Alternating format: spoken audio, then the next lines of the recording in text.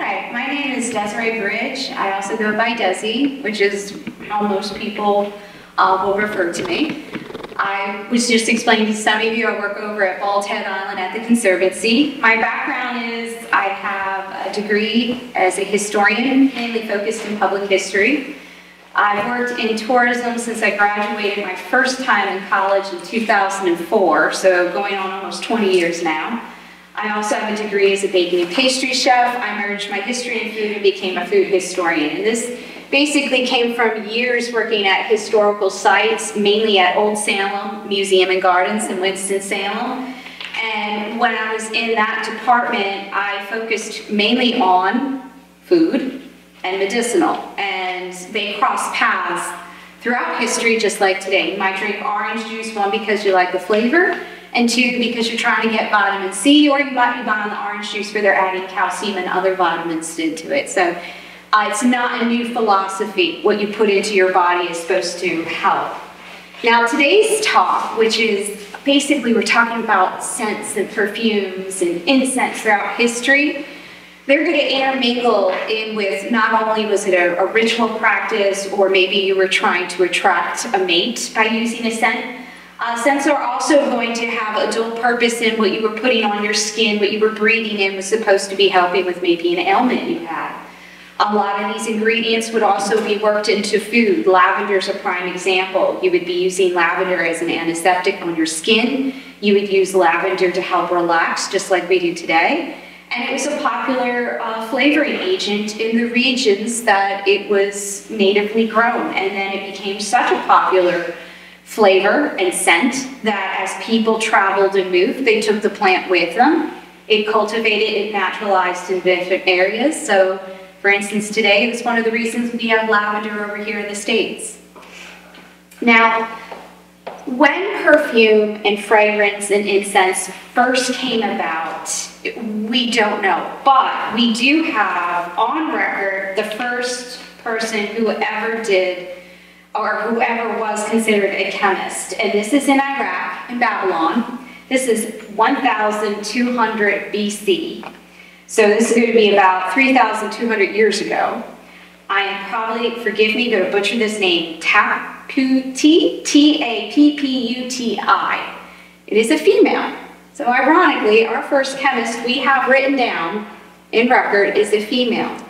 She worked within the courts. She created perfumes, she looked after the household, and a lot of what she's going to be creating, what you're going to see in various parts of Mesopotamia, ancient Egypt, ancient Greece, is going to be incense, almost poultice-like resins, and scented oils. They're not going to be using aerosol sprays like we think of perfume today. That's going to come much later on.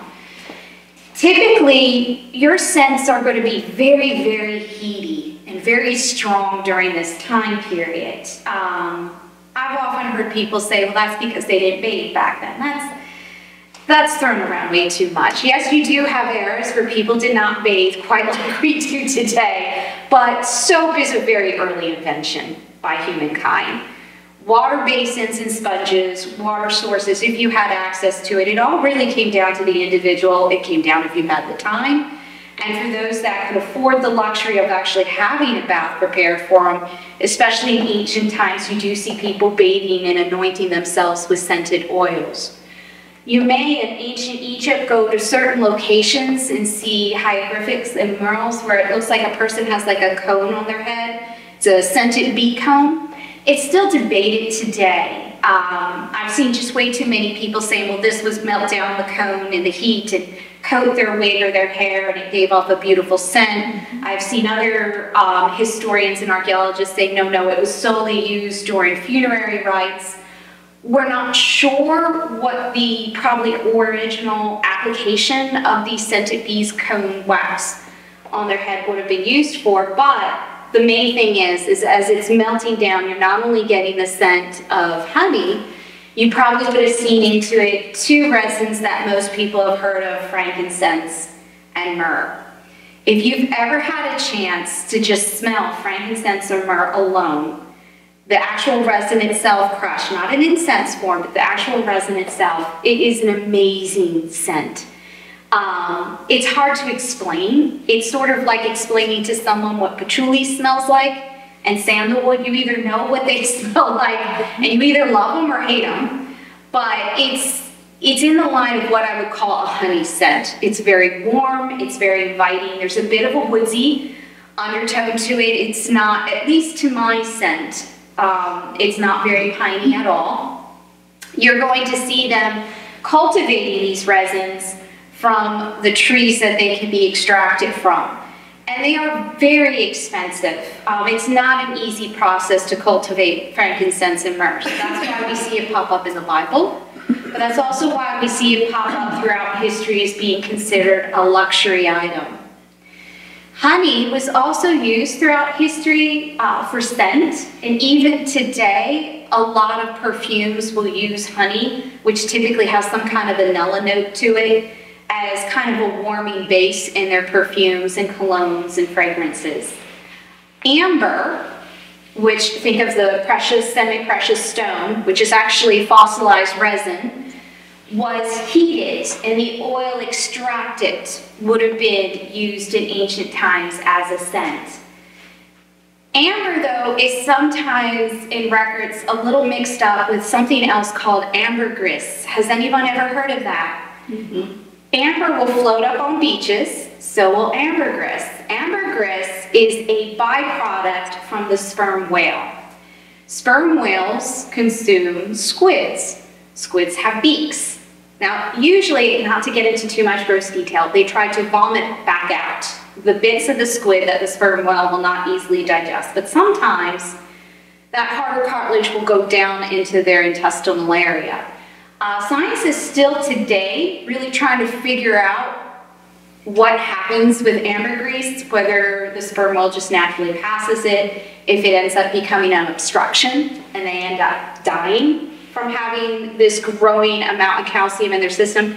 The odd thing is once it's in the ocean and it starts to oxidize, as it starts to have a chemical reaction to the salt water itself, it starts changing color and it starts becoming more of a waxy substance, and it also starts developing a scent. And depending on whether you're getting white, black, or gray ambergris, and this is going to depend on how long it has been exposed to the elements, you're almost going to get a very musky, lovely, wooded scent to it. It's something we really would not think of today. You wouldn't want to, in a modern sense, pick some up and smear it on your skin and say, this is lovely. But throughout history, this was a sought-after scent to be used in perfumes by itself, in an incense, used for religious rituals and such like that. Now, it's a rare item until the 1800s, and I think everyone knows what happens in the 1800s. The whaling business takes off, and that is really when people put two and two together and went, this isn't sea foam that's hardened in the ocean or some other thought process. This actually comes from the sperm whale. So along with hunting the sperm whale for their oil, you then see an uptick of them looking for the ambergris. Today, oftentimes in perfumes, what they're using is a synthetic version, but you can still see people hunting for it on the beaches and finding it and using it. And of course, these are going to be your extremely, extremely expensive ointments that are going to have ambergris in it, because it's not that common of a commodity to wash up on your beaches. Another strange scent that would have been used throughout history, and I think we've all heard of it one way or another, is musk. Musk can come from a gland from various animals. Muskrat is one. Mainly, though, they were extracting musk from the musk deer, which is native to Asian or Asiatic regions. The deer, sadly, is not going to survive the process, and it's a male deer. So today, again, most of the time you're getting musk, which I have musk over there. It's either a synthetic version or it's a botanical version. So the one that you'll be able to smell later is actually a botanical version of musk.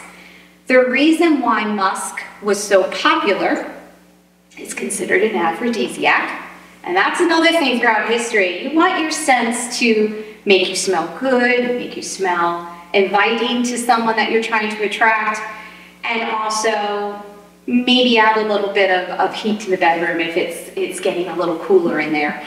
Another reason why though musk is so popular is typically it's usually pleasant on most people. I don't know if you've ever come across this before, but you might smell something on a friend and say, oh my God, what is that? That's amazing. You go and buy it, you put it on yourself, and it does not smell good. Your body chemistry is going to change that scent. You can't help it. There are scents that I adore, and I put it on my skin, and I smell like a medicine cabinet. Or even worse, it can have a uric scent to it. And I'm like, okay, no, we're washing this off. I'm never going to use this scent again. But musk, typically, especially the botanical musk, it's gender neutral. Both men and women use it. And it often ends in a very clean scent. So it's a very, to me, soapy, lovely smell. When a person uses just the right amount of it, they almost smell like they've been freshly laundered and even aired out in the sun. It's just an inviting scent, and it is a very safe scent, which is another reason why a lot of folks enjoy it. Oftentimes people do not have allergic reactions when they're near someone if they're wearing just a little bit of it. Now, back to strange scents and attracting a mate. Historically, this is something I've been coming across lately. You hear of courtesans throughout history of various cultural groups. And they were known for using natural pheromones, which I have also over there, a perfume you'll be able to smell that has botanical pheromones in it. And they would use these to, of course, attract someone to maybe socially climb or just keep their position, let's say at court. We're now finding out that some courtesans throughout history were actually using their own urine as an aphrodisiac, because it is going to have a lot of your body chemistry in it. So they would maybe take it and just anoint it on themselves, or they may process it further, maybe concentrating it down, mixing it with maybe some beeswax or other resins. It's very ironic because, and I can't think of the name of the courtesans right now, I'm afraid I did not write down their names, but they would be women that if you read any books, especially the French court, the English courts, even further back, it's a name you would be familiar with. And it's always the same. The court is like, what is it about this courtesan that we cannot get the king, let's say, away from? And you'll look and you're like, fascinating. She is using a pheromone basically to help enhance things. Now, the science with pheromones and whether they work or not, it's still evolving, it's still growing, and it comes down to the fact that, again, it's your body chemistry. Some people naturally put off a ton of pheromones, a ton of testosterone. It just oozes off of them. They're often the people that you meet and you talk to them, and not only do they have a wonderful personality, but you just find yourself being pulled into their presence. And they may not necessarily be what we would consider a classically beautiful or handsome person. There's just something about them that's pulling you in. But there are also botanical and animal and synthetic pheromones that people will use. Now, I have to admit I'm on the hedge on whether pheromones are work or not. I have a perfume with botanical pheromones in it because I love the smell of this perfume. I bought it because, as a historian, it's also based on an old love conjuring perfume. So I found that fascinating. It's called Come To Me, which is the name of it. Listen to the ingredients: rose, peach blossom, cardamom, figs, pink peppercorn, orris root, vanilla, tonka beans, cashmere, white amber, musk, white patchouli, and botanical pheromones. And there's a couple other ingredients in there. That's like almost all of my favorite scents on this planet. That was going to pull me in immediately, especially if you tell me there's cardamom and figs in there. If you have ever used the spice cardamom, it's just a wonderful scent. It's warm like cinnamon, but a cooler scent. It just makes everything smell and taste a little sweeter. if you've ever been lucky enough to be near a fig shrub at the height of summer, and you don't even need those figs on there, the leaves themselves just give off the most wonderful scent when they warm up in the sun. And to me, they just create a warm, fuzzy feeling. It reminds me of either being in a kitchen and making up one of my favorite cookies, which are called jumbles, or it reminds me of my time in Old Salem. I used to walk in the evenings, especially in the summertime. And Old Salem, I don't know, I haven't been there in a while, but it used to have quite a few fig shrubs throughout the community. And when you would walk, you would just get this blast of that warm scent, and it's green and it's lush, and it just makes you think of a happy, happy summer's day. Whether or not when I wear this perfume, I am attracting more people than usual, I can't tell you, because the other thing that happens is when oftentimes we find a scent that we like, it's just like when you put on an outfit that you enjoy, you feel more confident. You might stand up a little straighter, you might feel a little more brazen than usual. So it's hard to say sometimes if these scents are actually enticing people to you, or it's just giving you that little extra bit of like gumption to get out there and be a little more forward than you usually would be. Now, they did do some research a couple years ago. It was the Smell and Taste Treatment and Research Foundation of Chicago.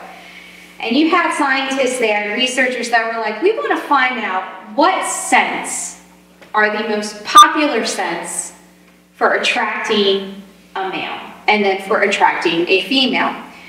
Ironically, after going through many and many scents, and I do have one over there for you to try, they have discovered that women, if you would like to attract a man, you need to do a mixture of pumpkin and lavender.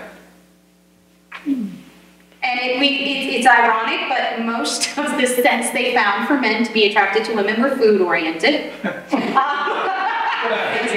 I can't say anything about that because I've got to admit, I mean, if a man walked by and he smelled like bacon, I would probably be like, ooh, because I love bacon. So, and I mean, like, a good scent of bacon, you know, not like, oh, did you cook that 2 days ago? But like, if it smells like good bacon, I might do a double take. For women, they discovered that if men do a combination of licorice and cucumber, I found that very interesting, especially since you meet a lot of people and they either loathe or love licorice, including the scent of it. So I'm not sure if they were doing an extremely strong licorice scent, like black licorice, or if they were doing a more subtle scent like you would get with Star Anise Anise, which to me has a bit of a greener note to it. It falls more into like the cardamom family itself. Now, that said, it's just like our body chemistry. Everyone's olfactory gland works differently. So someone may sit there and put on a scent of lavender, and your friend might say, oh, that smells wonderful. Someone next to that person's nose may not be that strong, and they may shrug and go, sure, you smell like lavender. And then you might have a third party who has an extremely sensitive nose that will look at you and go, how much did you put on today? So that comes into the whole how one uses scents. Now, I personally think throughout history, using a scent in the form of the traditional almost poultices and resins that you were putting on, the body oils, is almost your better way of putting your scent on your body. It's going to be closest to the skin, it's going to react to your body chemistry, it's going to react to your body heat, and it's going to create this tiny little pocket of scent around you that people have to either be intimate with you, whether it's a close friend or a lover, or they have to just walk past you to get that scent. What worries me with perfumes that you spray on is how often people tend to become nose blind to it. It's like how we add salt or sugar to various things. We might become so accustomed to the taste we just keep adding. Sometimes when one is spraying a scent on, that can happen. And they may, Chanel No. 5, prime example, one spritz. Just one spritz, wherever you want to put it. Some people bathe in it, and they wear the lotion, and they wear the body wash, and that's great. If you're not doing that one spritz, though, they'll walk through that door. I can stand here and be like, ooh, it can be a bit overwhelming. So I have to admit, I'm not so sure if modern perfume came about in 1889. I think it's a good thing in the sense that it did make it easier to mass produce, and it did bring the price down. But again, I have to, you'll notice all the scents that I use over there, not a single one of them comes in a spray. When I was younger, in my early 20s, I did use body sprays, and a combination I ironically found that worked beautifully for me and attracted people was orange and spearmint. I don't know what it was about that scent in my body chemistry, but that was a scent that whenever I wore it, I got compliments all the time. But as I got older, I discovered that if I use body oils and carrying oils like you would have seen historically, and I also have been looking at old recipes and wanting to experiment and try them on myself, I found the easier thing to do was to go with single note extracts or just a carrier oil like vitamin E oil, apricot oil, something that has no scent or a very subtle scent, and then you drop a little on and use that as your lotion and your body spray and everything all in one. And it, one, has a longer staying power, it's cheaper, and I found that I can be around, and I deal with the public, people who have extreme asthma, sensitivities, reaction, whatever. I've never had anyone complain and say, I can't be working with you right now, or I can't deal with you right now. Not in a mean way, but be like, you're just triggering something within my senses. And I think today we just get a little too overwhelmed with synthetic and fake scents and such, and aerosols, and we're in an era, ironically, where any type of scent that does not fall into what we consider a pleasant scent, we just almost have a shutdown, and I will grab out any spray we can just to spray that space as quickly as possible. Now, I've mentioned musk, and I've mentioned all the rarer, not as commonplace items that would have been used historically, but then there's a lot of plants that have had staying power. Roses have been used for thousands and thousands of years. Rose water, again, I mentioned earlier how you would see people using things for cosmetic, scent, and food. How many in here have baked with rose water or cooked with rose water? It's really quite pleasant. How many in here have had Turkish Delight? No? All right, if you've had Turkish Delight, it's typically a rose water flavor, maybe orange water. It can go back and forth. Rose water was used prior to vanilla as your main kind of like floral flavoring agent, if you could get your hands on it. It's also good for helping with eczema, other types of skin issues that might cause redness or little bumps under the skin, so it would often be used as a tonic on the face. And then people would often consume it because they thought it would help with any type of throat issue, oral problems. In fact, frankincense and myrrh were also used heavily for oral problems. And even today, you're seeing organic, natural toothpaste coming out with frankincense and myrrh in it. Reason we're not as familiar in America today with rose water is because something was discovered in Mexico, and that's going to be around 1519 with your conquistadors coming into that country. Now, Europeans first come in contact with vanilla in 1519. Your native peoples of Mexico were very much aware of vanilla for a very, very, very long time. They had learned to hand cultivate it, and they were actually growing it on farms by the time your conquistadors come over. Vanilla was used for food, it was used for medical treatment, but mainly people enjoyed the scent of vanilla. And even today, the most popular scent in the world is vanilla. It doesn't matter what cultural group you're from. If they've gone into an area, and let's say they found a group who has never experienced vanilla before and have varied types of scents for them to try, most of the time the people will point as vanilla as the most inviting and pleasant scent out of the grouping. Now, vanilla is going to be smuggled out of Mexico at one point in its history, and then you're going to start seeing it popping up along the equator on various islands and other areas, which is why today, you go to some place like Williams of Simone or something like that, there's Mexican vanilla, Madagascar vanilla, vanilla from here, vanilla from there. And that's because your vanilla is going to change a bit to the region that it's growing in. But also, Mexico is the only place where you're going to have the native bee that was able to pollinate vanilla. Anywhere else, vanilla is grown today in the world, it is still hand pollinated. Reason why vanilla is expensive, the reason why we put it in alcohol to dilute it just a bit, is it only opens once.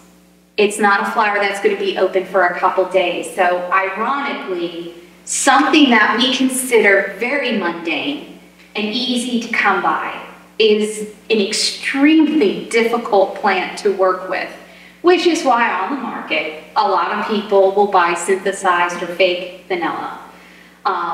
It's cheaper, and a lot of folks just are going to look at the price point for a true, strong, like vanilla bean paste and say, I'm not going to go for that. I'm using way too much of it. It's too expensive.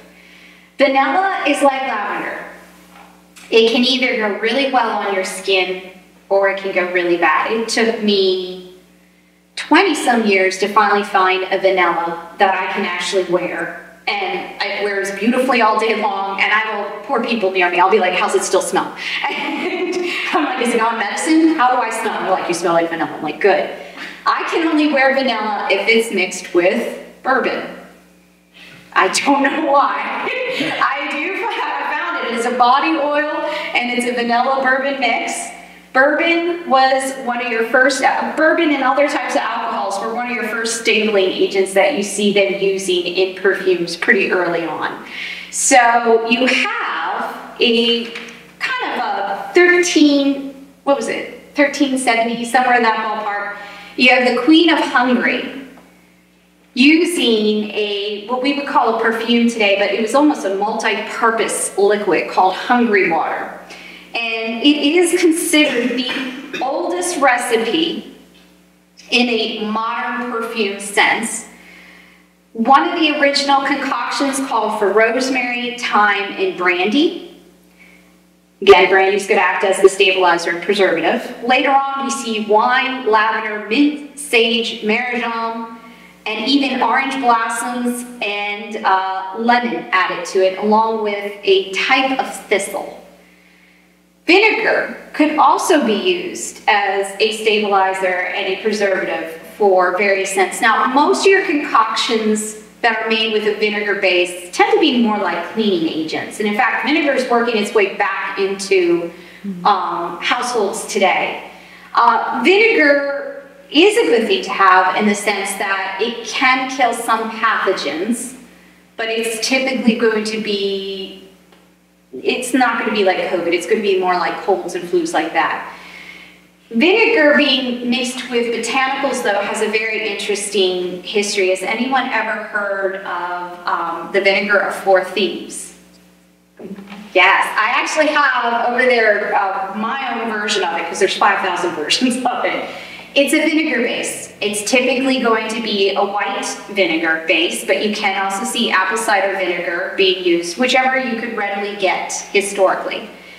It then has a mixture of various types of herbs in it. The reason it's called the vinegar of 4 thieves was because you had the bubonic or black plague spreading through France, yet again, and what you have are 4 thieves who were using a concoction of vinegar and herbs and raiding homes and stealing jewelry and other items from those either who had already succumbed to the bubonic plague or had died or were dying of the bubonic plague.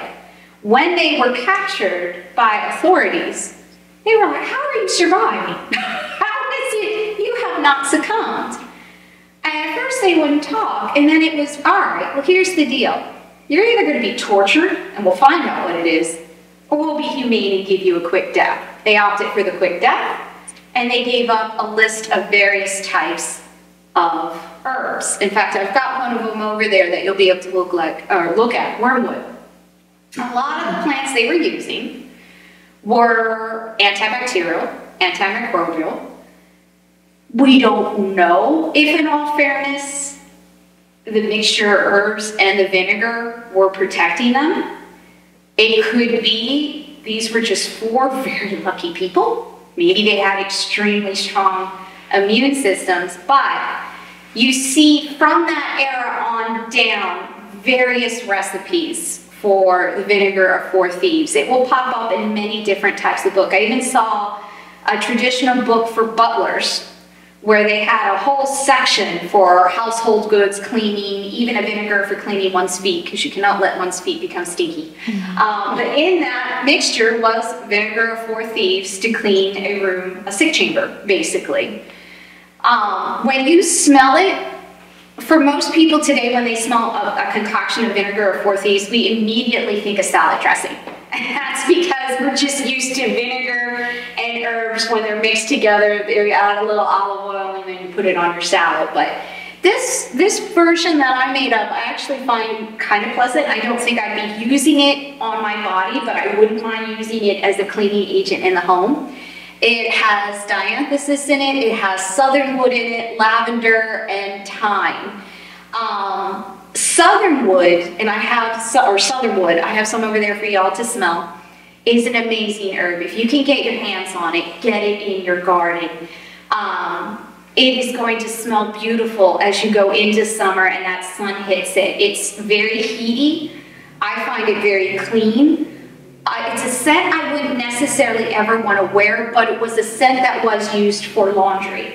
And when you smell it, you might think of a dryer sheet. It's something that you're immediately going to think, God, this would smell good on cotton or maybe linen, especially if it's dried out in the sun.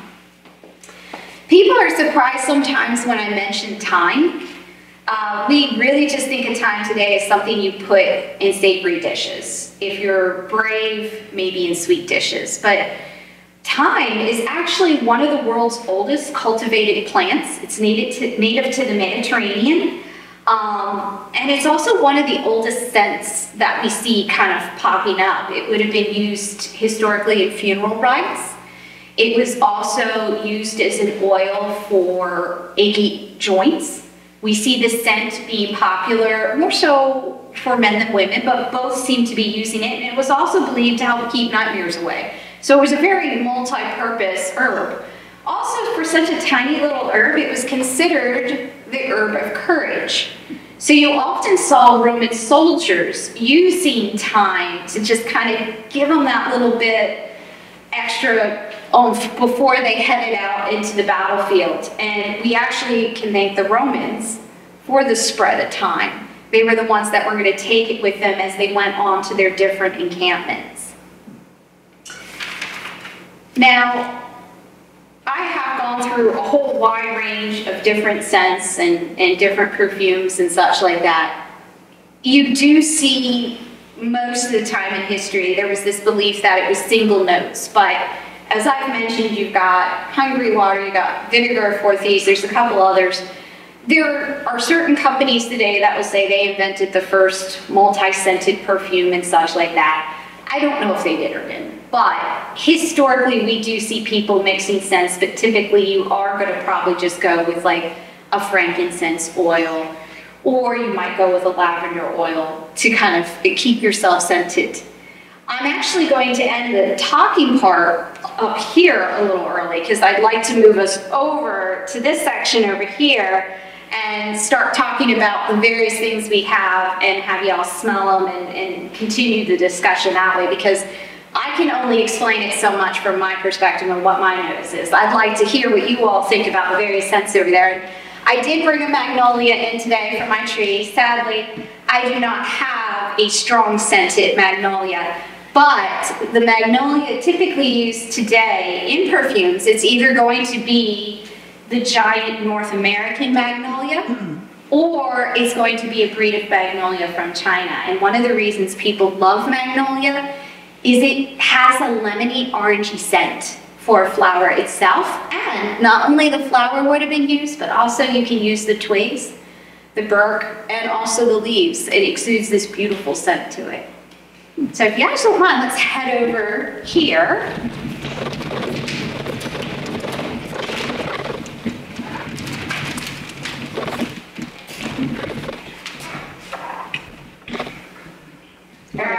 want to come up? Yes, if you all are wanting to, come on up.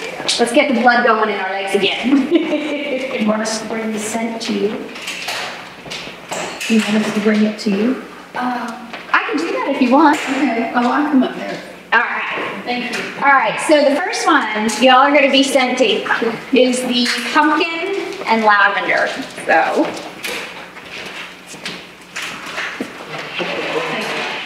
it's pleasant. Yeah, I know. It's Because I get the pumpkin spice all day.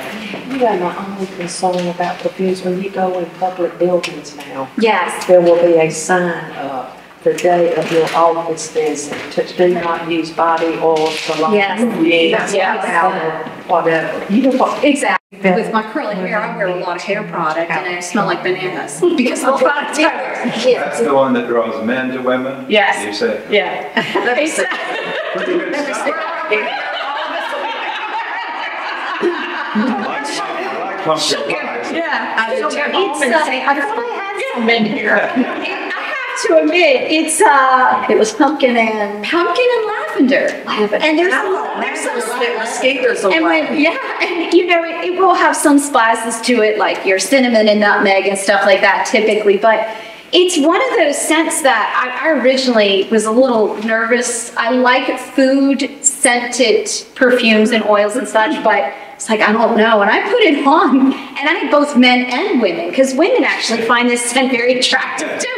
Coming up and they're just like, you smell really good. And one man did go, you smell like Thanksgiving. I was like, oh, okay, I'll take that. I'm smelling more nutmeg in that. And more nutmeg? Yeah. Yes. Well, and that's the fascinating thing too, is everyone's nose is going to pick up on something a little different, which is why you can have a tried and true big name brand perfume or cologne. Let's pick Allspice for gentlemen. You now have women wearing Old Spice, and that's because women and men are finding that you can mix these scents and they're going to react differently to your body chemistry. We kind of, in this country, we tend to categorize things a little too much in a modern sense. Sweet and savory, you can't ever mix them. They have to be separate. And it's the same with scents. Like I said, this musk that I have here is great on both men and women. It's just a clean scent. Now this is the one that has floral pheromones in it. This is the one that's based on a love potion. And actually these little bottles that I have here, you can find the sellers on Etsy. I feel like I should ask their permission, so I'm not really saying what their name is, but feel free to take pictures if you like the stuff and go online and shop. I should have probably said, hey, I'm doing a disclaimer. I'll be using your scents because I'm addicted to them, and I love that you're doing the whole historical thing with them. Oh, that's nice. Now that one, though, if you read reviews on it, it either has staying power or people have said, I love the scent, but it did not last on my body. So, and it seems to be, for me, I've got staying power on that one, but I've had other scents that I thought were beautiful and magical, and I smell good for 15 minutes, and then if I smell my skin again, and I've had other people smell, the scent is totally gone. I don't like that. I do. You don't? I like that. Do you like it? Yeah, that's very floral. All right, so we're going to get a sharp awakening to our nose. This is the vinegar, scented vinegar. So go ahead, and if you don't want to stick your nose right over it, you can do the waft. So that's the vinegar of 4 thieves. Now, who wore this? These were the thieves that wore that, or a version of this, when they were basically stealing from the dead during the bubonic plague in France. Weren't they oil merchants? Weren't they oil merchants? And does remind you they had the oil on. It does, but protecting. that's still I in my don't know. nose. Yeah, I don't. Most of what I'm reading, I have to admit, I'm horrible. I've not read too much on them. I'm more interested in the recipe itself. Oftentimes when you buy essential oils, that's one of the options. This doesn't smell like my 4 feet. And you put it in your to clean with. That has the southernwood in it, and the southernwood is going to do a nice little change on it. All right, and then just to play with your nose a little bit, here's the concoction without the vinegar. So go ahead and smell what all those smell like without a vinegar tone to it. Can you smell anything? Is that diaphanous? Mm-hmm. That has dianthus, lavender, thyme, and the southernwood in it. So ironically, I find the vinegar brings the scent Potent. more potent. You're Yes. pulling out those essential oils. Smells sweet. And that's the fascinating thing with dianthus. Some people, and carnations, some people will say it smells sweet, others say it smells spicy. To me, they have a very, very peppercorny scent. It's spicy to me, but then I've met other folks that are like, oh, no, it's more of a creamy, sweet scent that I smell when I smell a carnation. All right, so next up is going to be our musk. My favorite. And this is, I will say, this is a big corporation. Everyone may have even come across at the body shop. This is their white musk that they make. And they'll use that as a base, and then they'll add various notes to it for other things. Musk is one of those where, especially if you're going with a botanical musk, people may not like the scent in the bottle, but the minute they put it on their skin, they'll fall in love with it. I actually came across that when I did my study abroad in England. I wasn't able to take over the perfume I was wearing at that time, which was, I was wearing ginger essence from Origins. It literally smelled like just ginger, and I loved it. I went into a body shop in the town I was living in, and they had that, and the young woman in there was like, try it, and I was sniffing it, I was like, I don't know. I was like, this just doesn't smell like me. I'm like 21, I was like, so I tried a little on my arm, and I was like, oh, what is this? I was like, this is amazing.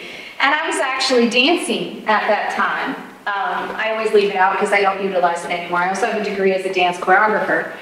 And so I liked it because I could put just a little on and deodorant, go through a dance class with no air conditioning and come out and smell okay. People weren't like, oh, you've been dancing for almost 2 hours in a non-air conditioned building. They were like, oh, you smell like you just took a shower. And I'm like, this is great. Wow. This works for my body chemistry. I'm going to keep with this.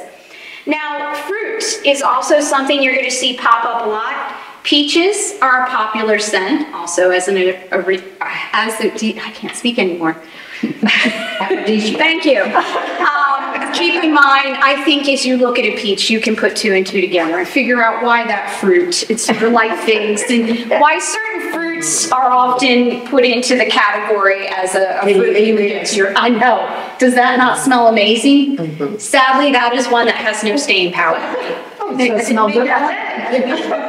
But the reason I'm having you smell this one, that is what I smell when fig leaves get hot in the sun. To me, it has a very, very, very peachy scent. So that's about as close as I ever got to a perfume that kind of brings that memory forward. That smells so good. I can imagine that would turn some heads. Like I said, it only lasts about 15 minutes on me though, sadly. So that's more of a memory scent that I do. And speaking of memory scent, do you all have a scent that just triggers a fond memory? A lot of people do, some people Mine's don't. musk. Musk? Yeah, because I used it in 1971 is when I found it. And it would be funny because I didn't put a lot on, but when I would walk past patients, they'd be, what's that? Men and women though. Yeah. There would be women. This one girl just got up and kept following me. I'm like, what are you doing? It's okay. I'm like, no. I think it's called White Door. Yes. That perfume, that is a great perfume. It has great staying power. And I've had women walk by and I'm like, oh, what are you wearing? That smells amazing. It is a very good. And they'll be like, White Door. And I'm like, Red Door. I'm like, oh. All right, now this one is a whole bunch of resins. This has frankincense, this has myrrh in it. So this is going to be more of it has honey in it, a traditional scent that you would have come across if you were walking into some type of ritual where they were burning incense. They had hot resins and such like that. So to me, I'm probably very wrong in saying this, but whenever I'm reading up about your Minoan culture or reading about Egypt or any of your ancient Mediterranean cultural groups, for some reason, this is what I imagine a ritual smelling like. It also has sandalwood in it and a couple others. And cinnamon. Mm-hmm. You will get the Which cinnamon. is one of my favorite. I know everyone's nose probably right now is like... I can smell them all. Yeah. Should have brought baked goods. Yeah, it should have. If you can make some. I know. It's perfect. They used to wear, what did he used to wear? Does smell good. They all smell good to me though. Yes, it kind of has that scent to it.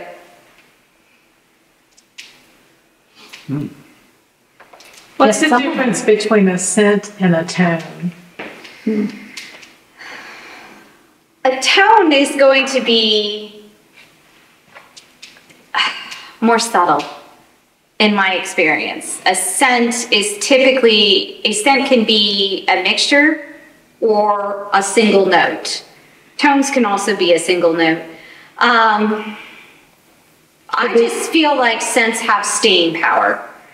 They're a stronger blend, a concentration, but it's also probably my own biasness because I've never had a great experience with tones as lasting long on me. It's kind of, I tend to go with essential oils and then basically mix it with other things. Speaking of a strong scent, I am going to have you all try the Southernwood real quick, and then I promise anything else you want to smell you can do on your own accord. I'm done kind of assaulting your noses. I did, though, mention early wormwood. I grow this in my garden. One of the reasons it kind of has that name is it would often curl in onto itself, but this was used to treat intestinal worms, a couple other problems, but today it's used in perfume manufacturing because it gives a nice green woody scent to it. So this is another one of these plants that in a modern sense today, most people overlook at a garden shop. They don't even think about putting in their yard, but you would have seen this in colonial gardens, gardens up into the 1800s, way back in history. This was a pretty important herb that you had. Same with Southernwood. That had a very popular use for medicinal. It would have been used quite heavily as a strewing herb in sick chambers, and you'll see why as you smell it. It's very potent and it's very strong. You didn't have hospitals historically. If you were ill, you were going to succumb usually at home, and your family's going to do everything they can to make that space clean and smell better, especially if one is dying and bodily fluids basically are passing freely. I don't know why this one has fallen out of, I know, favor. I like that. I never heard of it until I worked at Old Salem Museum and Gardens. And we had it in a garden and I kept touching it and I looked at the little sign. And we recently went up to Shelton's herb farm up in Leland. Yes. And she had that growing there. I was like, oh my God, yes. I'm getting me some of that and I'm getting that back into my garden. Does it smell when you go in your garden? Okay. It Do does. you have to get down and smell? No, well, it depends on the time of the year and what I've got going. Right now, my wax myrtle is just finishing its bloom cycle, and I've got 5 growing in the yard. They came with the property. Once that will kind of go down, my herbs will start taking over scent-wise. I try to grow plants that are going to pretty much as one goes, another will come into its place. Problem I have with a lot of modern hybrids today is some of them may not have a scent, or it's a scent that I may not be able to pick up. I prefer using heirloom breeds as much as possible. I also feel like they have a little stronger staying power. They may not be the most beautiful. They might get a little spotty. They may get a little droopy, but I'm okay with that. So right now, when you walk out into the yard, the herbs are still babies. They're not really doing too much, and the sun hasn't gotten hot enough to really get their essential oils to the surface and scent it. It is the wax myrtle you're smelling. You're also smelling, if you have enough of them, pansies will put off a scent. I've got a plethora of pansies right now going through their final bloom. I have some roses that are going through a bloom cycle right now. So it's a more floral scent. I miss pine scent. I don't have any pine trees in my yard except for a baby one up front, but when I lived in King, North Carolina, we had a massive white pine out front. And along with producing all the pine needles that I needed for gardening, I got covered in resin, but I just loved going into that tree, and especially in the fall, just like breathing that in with that crisp air. There was just a scent that was unbelievable to that one. Does the wormwood have a scent to it? Sweet. It's a very subtle scent. Is that what they made absinthe out of? Or used for absinthe? It is, yes. Or the green fairy. Yeah, and then it'll release the oil. Well, this is a bit Yes. different. Has anyone in here ever had absinthe? Is it still illegal? I mean, it's not. It's not illegal. It is, if it's produced properly, it is not dangerous to the health. That was the issue with it. Think of bathtub gin. You know, if you're not making your gin properly, you're going to cause people to go blind, among other things, is when Prohibition was about. Absinthe, ironically, at least the version I tried, and this was in Charlotte, it was legal. Okay. It was at a bar, a very legal bar. It was an extremely strong licorice flavor. It was a bit syrupy, I will say this. It was extremely potent. I didn't finish it. Well, I was not driving, I will say that too. And it was one of those I tried, and I did do it for historical reasons and went, never again.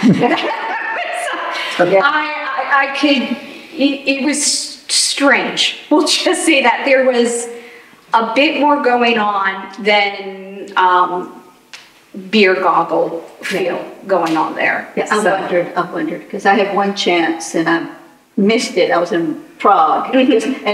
And just like you said, just historically, but I didn't get a chance. Yeah. Well, no big deal. It's probably going to knock me out anyway. I tell you what, the bartender was great because he's like, you have someone driving you, right? He's like, my sister and brother-in-law.